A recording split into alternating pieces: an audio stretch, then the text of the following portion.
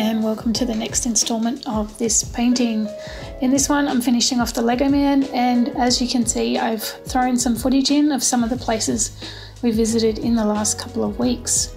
If you follow me on Instagram, you'll know I post a lot of that content on my stories as well, so follow me over there. My handle is at Holly Hartwell, HOLLYARTWELL.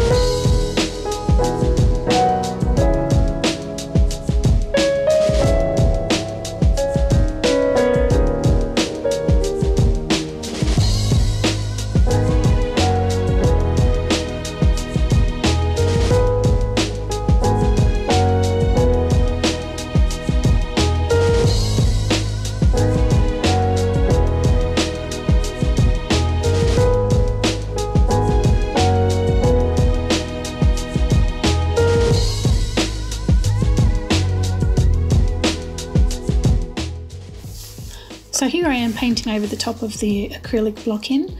The colours I used for the Lego Man were Windsor Violet or Dioxazine, Cadmium Red, Ivory Black and Titanium White. So I started by painting each section's mid-tones, then the darks and lights, and then the highlights last. So I did mix in a touch of Old Holland yellow light into the grey tones for the Lego hands and face.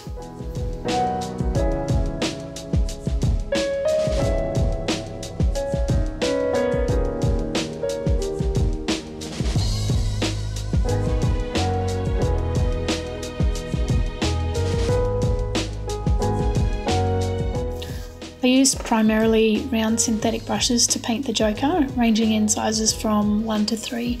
I did use an almost new set of brushes as I needed to have a really nice clean point for the fine details. So I recently picked up a set of Reeves synthetic brushes, and they're actually really good quality and reasonably priced. So I think I'll be buying some more of those in the future.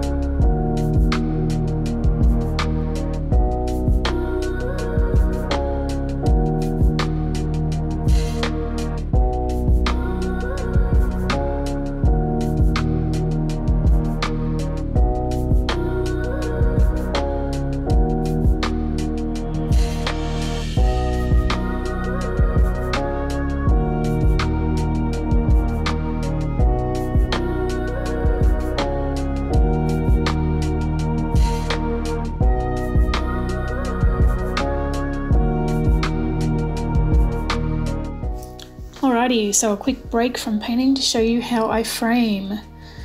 using a really old miter saw. Whatever works, guys.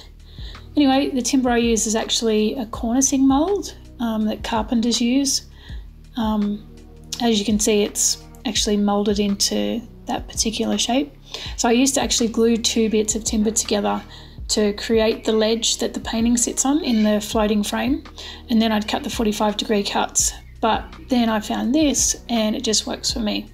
So I sand the edges as I go when I join them, so there's no ragged bits.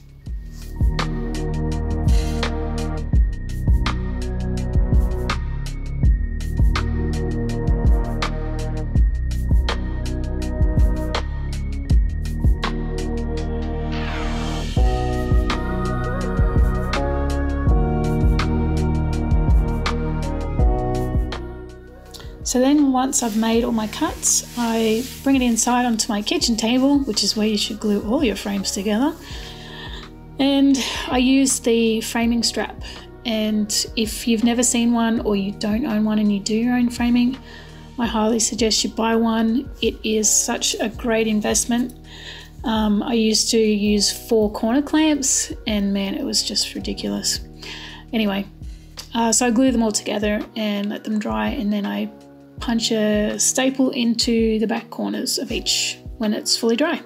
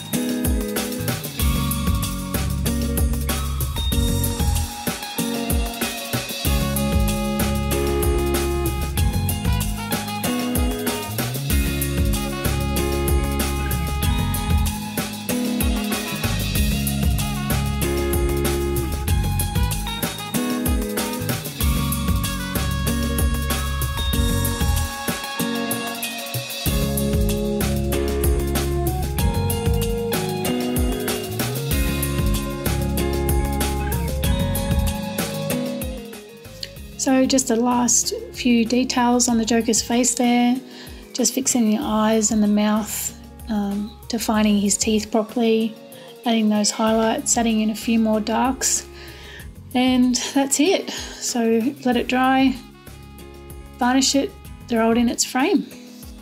Hope you enjoyed the video, and I'll see you in the next one. Bye guys.